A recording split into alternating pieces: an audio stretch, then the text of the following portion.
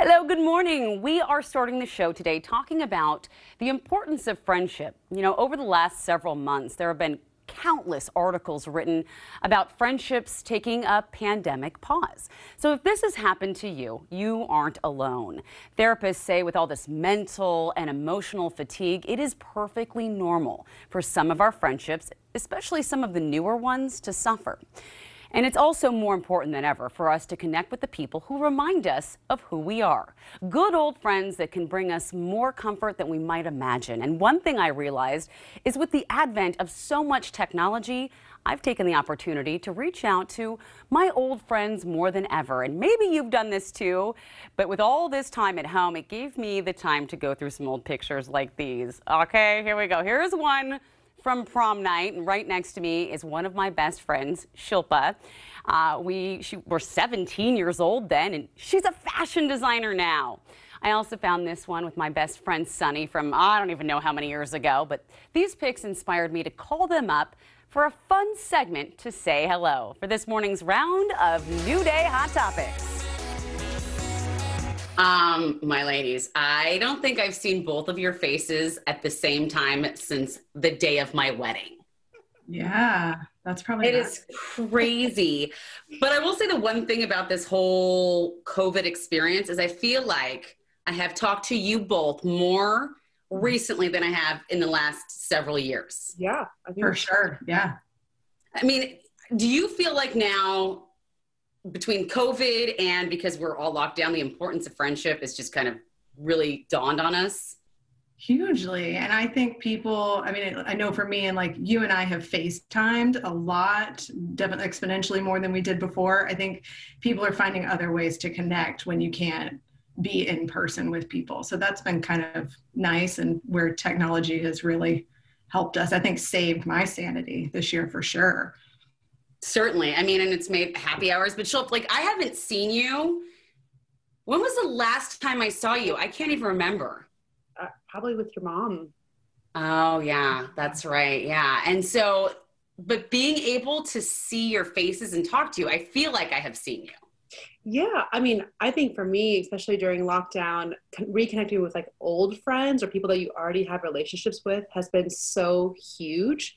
You know, like I think all the kind of like fly by the seat of your pants friends are hard to kind of keep going, but like the really roots have come out for sure for me during the pandemic, and it's been so nice to like be grounded.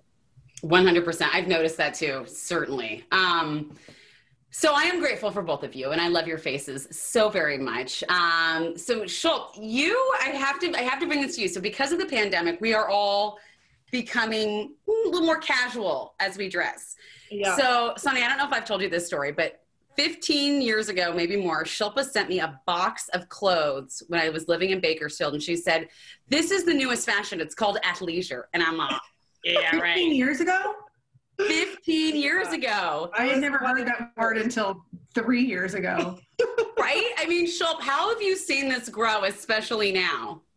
Yeah, it's been crazy. I think exactly. I was one of probably the first to work in like really expensive sweatpants, and people are like, "What are you doing?"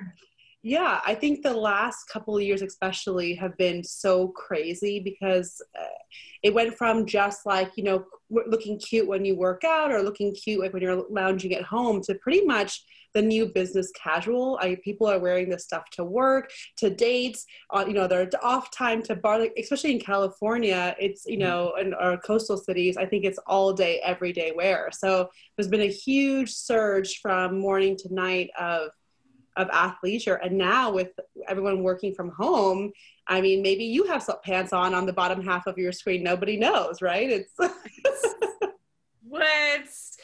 Real quick question. Before we get to the sweatpants that I'm not wearing. I like how you sidestepped that. Yeah, exactly. That was very slick. All right, fine. Okay, here. Let's see. Oh, yeah. Look at this. Real. Nice. These are called joggers. But they're black, so it's formal and slimming. And slimming, indeed. Okay, what are you wearing, Fleetwood, on your bottoms? On my bottoms, I am wearing black leggings. Okay, all right, athleisure. Shilpa? I'm actually wearing real pants. I'm like the only one. I had a lot of meetings this morning that I had to get up and do demos for, so I couldn't take the risk of the half outfit. I mean, I would think in your industry that would be acceptable, though. Yeah, totally. Yeah, well, yeah. Normally, I don't think I've actually worn real pants probably in 7 months, so I was really scared to button them up this morning. But they're still fit. I love it. And you, and I have to just give you props because you've got it right behind you, Nayali, this company that you created yourself many years ago. Give us a brief description about that, because I'm just so proud of my friend. Oh, thank you.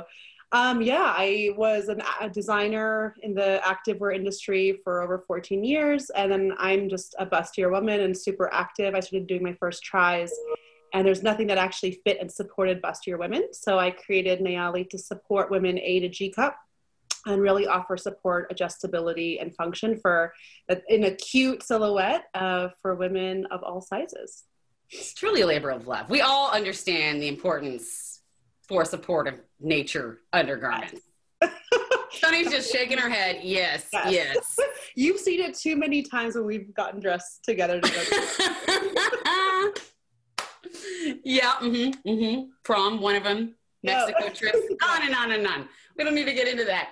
All right, Sunny. So, okay, there's a possible option for Christmas for you. I'm sending you Nayali. But you have a gift that caused kind of a stir when we were talking to your sister and some of your other friends. Ashley was all about it, but there's a gift that I think is awesome, but it might be a little frivolous, but I think it's the gift to give a woman who has everything. The beauty fridge. Tell us about it. Yeah, it's definitely trending. There are TikTok videos where people show what's in their fridge and everything. It's just kind of like a little tiny refrigerator that you put your serums and masks and stuff in, so it makes them cooled and it feels nicer and supposed to be better for your skin, but who knows if that's really true. I keep my jade roller in there because, I'm getting older, and that helps the puffiness in the morning. You can edit that part out. But yeah, it's fun, and it just sits under my vanity and has my things in it. I love it. So when I asked you to explain it to me, I go, hey, how big is it? And she showed me. It's about the size of her hand, so it's not huge. Okay, yeah, it's tiny. Like not even her bottles will fit in there. It's really little. And it actually, because I actually keep my nail polish in my fridge, and I can't tell you how many times Chris has opened the fridge and the nail polish flies out, and it's nice. It's Dior, okay? And Chris is like, why is there nail polish in the fridge? So I actually, frankly, think it's a genius idea. Shilpa, I mean, do you think you'll be getting one? Maybe we'll get one for Chetna. Oh yeah, she would love it. Actually, I think that's a great idea because I do a lot of like natural masks with like yogurt and stuff. I think that's awesome not to have it with your food, like just to have it where you can access it, not go down to the kitchen all the time to grab your stuff. That's great. Yeah, Amity, maybe you need two. You need one for your serums and lotions and a separate one, and it'll be your nail polish fridge. Love it. That's genius. That's genius. Can you talk to the husband for me? All right, so there's an idea for you. Beauty fridge. I love these ladies, but we're not done with Hot Topics yet. We're also going to be chatting about hot chocolate charcuterie and thoughts on the upcoming COVID vaccine. You're going to be interested in the twist that comes up, so stick around for that. And that's not all we have in store for you this morning. Later in the show, our buddy Terry Holloman is joining us for Hawk Zone and a breakdown of Sunday's upcoming game against the New York Giants. And it's time for a little more good news. We're going to introduce you to a Christmas tree farmer who is really doing his part to spread the holiday cheer. We'll be right back. Tonight, The Voice celebrates the holidays with a star-studded night of performances. You make it feel like Christmas. The Voice Holiday Celebration, tonight on NBC. This year, people have lost their minds. The case that has captivated the world. Wild sex torture. She kept bringing random guys home. She was alive when they put her in that freezer. Muckleshoot Casino is your destination for more than 3,000 gaming machines, action-packed table games, and the largest smoke-free area in the state. Plus, a newly remodeled casino floor and new center bar. Muckleshoot Casino. Evergreen Health Medical Group is a physician-led group of more than 330 doctors. For EHMG, your care is our calling.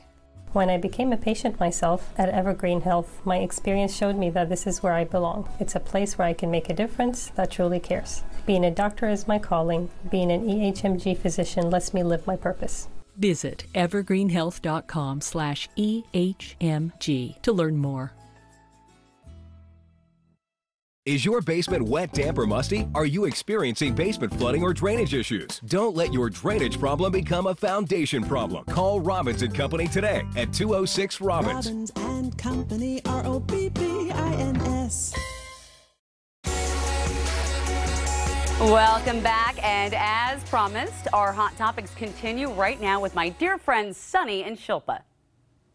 Let's move on to charcuterie boards. Are you into this? I make a mean charcuterie board. I know, Shilpa, you don't eat meat. Yeah. But, like, you probably do a veggie charcuterie board. Yeah. I've been super into like boards and with dips. I think there's like, we didn't grow up with that, so I didn't know that was like a thing. And I'm like, oh, you just arrange things in a beautiful way on a board, and that's like half your meal. It's amazing. Why am I working so hard? I mean, okay, so what about a hot chocolate one? Is that over the top? No. I love this idea. Since you said it a few minutes ago, I've been trying to think of what all would be on the board. I mean, obviously marshmallows. I would do like candy canes. Crumbled up candy canes. Different types of melting chocolates, like maybe like different like crafts of different milks, like alt milks, regular milks. Oh, see, the designer knows what's up. What about like Irish cream? Oh yeah, alcohol, obviously. Who turned you into my mother? It would be an honor to be Mimi. Okay, I'm just saying. All right, so next topic is, you were mentioning TikTok earlier, Sunni, about, you know, people sharing their beauty fridges, but people have also been sharing their vaccine stories. Yeah, so people who participated in these trials, they're sharing their vaccine stories to kind of debunk any myths. What are your feelings on the vaccine right now? Well, I got the vaccine. I have had one of 2 shots. I didn't know I was supposed to make a TikTok video. You got the COVID vaccine? Yeah, wait, what? I did. Yeah. How did you, like, you failed to tell me that? I've been a health reporter for 5 years, and you just failed to tell me you got the COVID vaccine. I signed up for the trial, a couple months ago, and it was supposed to be, they put me in the Moderna trial, and then that got halted or, on hold. They all do, yeah. Yeah, because somebody got transverse myelitis. They couldn't prove that it was from the vaccine, but whatever. So they halted that for a little bit. And then a couple weeks ago, I got a call saying they were starting AstraZeneca, and was I still interested? And, I'm fairly young and, healthy, and I figured, why not? You're just going to get all the vaccines then? Just give me a shot. I feel like I don't even know you. I can't believe you didn't tell me this. You certainly didn't get it, because I know you would have told me. Yeah, I definitely did not. I hear about the vaccine every day because my dad sits next to me now, and he's like really into the stock prices of these companies. But I haven't gotten.